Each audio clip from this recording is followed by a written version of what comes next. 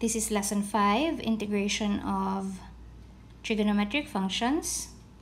We are to evaluate the integral of x plus 1 cotangent of x squared plus 2x minus 1 dx. So it's a product of a polynomial and a trigonometric function, but take note that we can, when we let the angle here be equal to u and then find the differential, we will get x plus 1.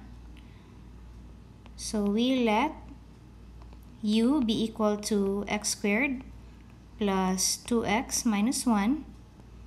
Finding du, that's 2x plus 2 dx. And then we can factor out 2. Then we get x plus 1 dx.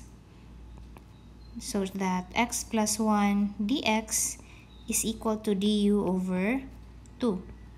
Then we can rearrange our integrand into cotangent of x squared plus 2x minus 1 times x plus 1 dx.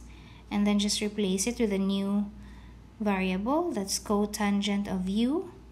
And then x plus 1 dx is du over 2.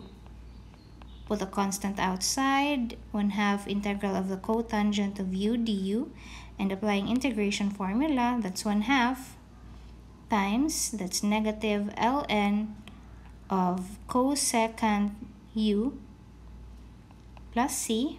But if you have a negative sign, you always write it first. So that's negative 1/2, and then ln of cosecant of u, which is x squared plus 2x minus 1 plus c.